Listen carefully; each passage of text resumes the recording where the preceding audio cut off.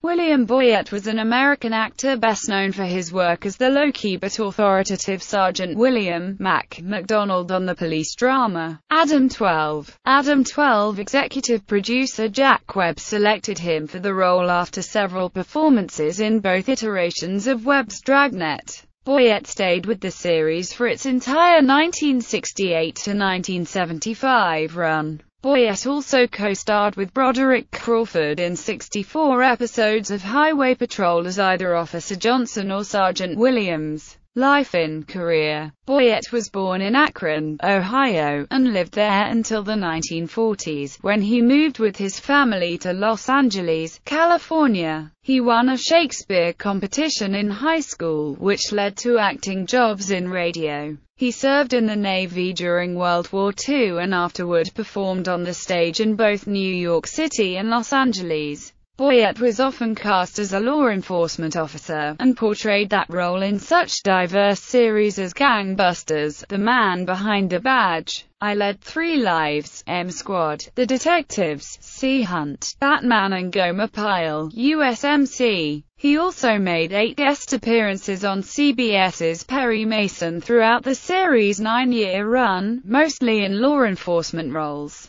In 1962 he played slain police officer Otto Nordlin in The Case of the Hateful Hero. The defendant was his rookie partner James Anderson, played by Richard Davalos, cousin of series regular L.T. Anderson, played by Wesley Lau. He also played a corporate executive Buck Osborne in the 1961 episode The Case of the Renegade Refugee. Boyett appeared in a number of television programs, such as Tales of the Texas Rangers, I Spy, The Man from U.N.C.L.E., Family Affair, Fantasy Island, The Rockford Files, Star Trek, The Next Generation, The A-Team, Whirly Birds, and Night Court. He was well known for his role as Sergeant Mac MacDonald in the long-running police drama show Adam 12. He also acted in several motion pictures, such as The Hidden and The Rocketeer. Boyett earned much praise for The Hidden as a hospital patient named Jonathan P. Miller, possessed by an alien being with a taste for red Ferraris and rock and roll music. Boyett also played Battalion Chief McConaughey on the 1970s series Emergency.